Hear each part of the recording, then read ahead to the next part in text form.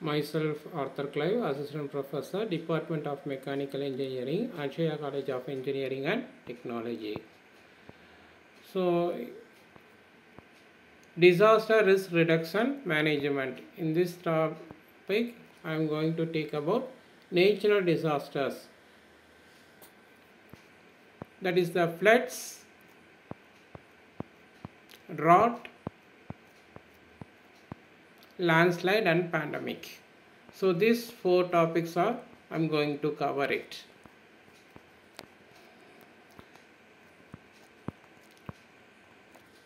Floods.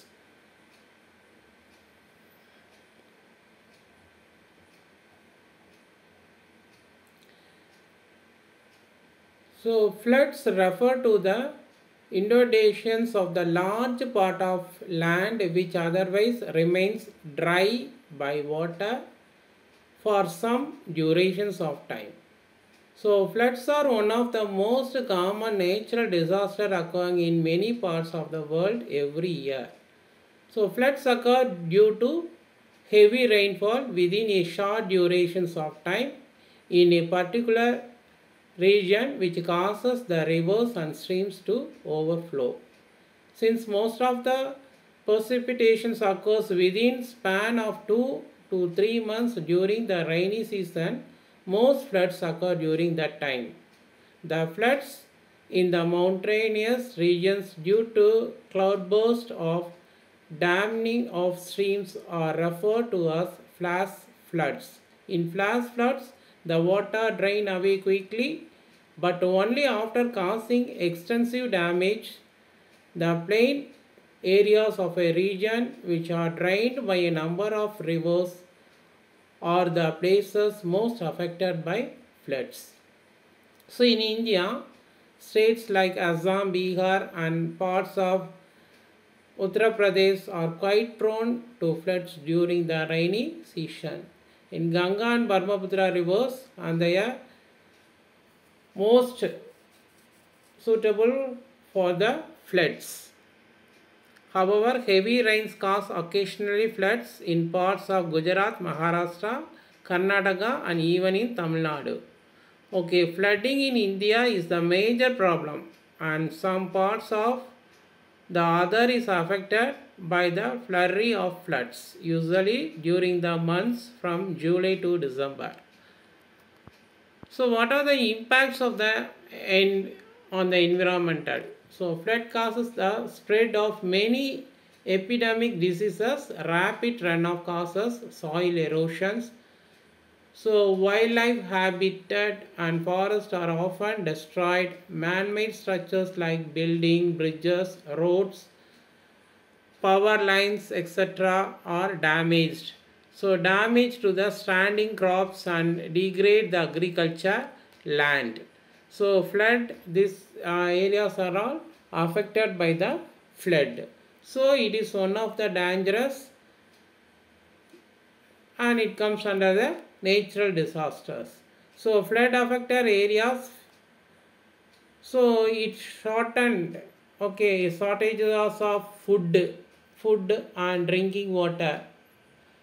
So besides floods causes a number of waterborne diseases such as diarrhea, jaundice, malaria during this flood seasons. So it will affect the human beings' health. So what are the impacts? What are the impacts on the environmental? So the problem is further aggravated in the floods last for a longer durations of time. So flood not only damage properties and lives of humans and animals, but have other effect as well as such as flood causes the spread of many epidemic diseases. So how it will be prevented? Though floods are the natural hazard, it is intensified due to undesirable human activities. The measure that can be taken to control the extent of flood damages, including land using planning, building or physical barriers, preventing human and use of technology for relief. So next we are going for drought. So drought.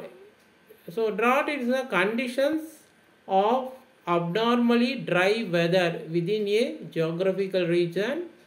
Drought refers to the lack of insufficiency of rain for an extended period of time in a specific region. So during drought, rainfall is less than normal, causing a water imbalance and resultant water shortage. It occurs when the rate of evaporation and transpiration exceed exceeds for the considerable period. So drought should not be confused with dry climate as in Thar deserts. So it is one of the dry situations. So drought is the conditions of abnormally dry weather within a geographical region. So it will affect some of the areas and it will causes some damages to the human beings. So how you will prevent? How you will prevent? Before that we can see how it will impact the environmental. How it will impact the environmental. So the drought is gauged by the degree of the moisture deficiencies, its durations and the size of the area affected. If the drought is brief, it is known as dry spell or perennial drought. So water supply reservoirs become empty, wells dry up and there is acute water shortage. So groundwater level is also depleted because of less recharge. So these are all impact of droughts. So how the prevention and how it control and mitigations. So rains are caused by a number of the natural factors like air current, wind direction, etc. Thus droughts are a natural phenomenon behind human control and prevention. Okay, conservation of water through rainwater harvesting, building check dams, etc. Constructions of reservoirs to hold emergency water supplies, proper agriculture techniques. These include the following: increased use of drought resistant crops.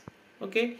Next we are going to see about landslide. So landslide is also one of the natural disasters. So recently we all know about that Wayanadu landslide. So the peoples are affected. The life of the peoples are affected. So it is one of the great problem in that Kerala state. So it is one of the natural disasters. So it will affect the people. So next pandemic. So recently we know during the COVID.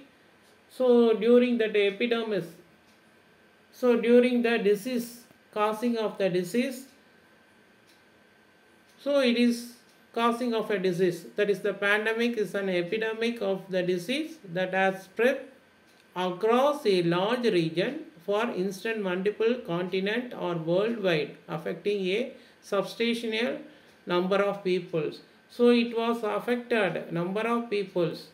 Okay, during that period the many peoples affected. So this is also one of the natural disasters. So we can see in next videos. Thank you.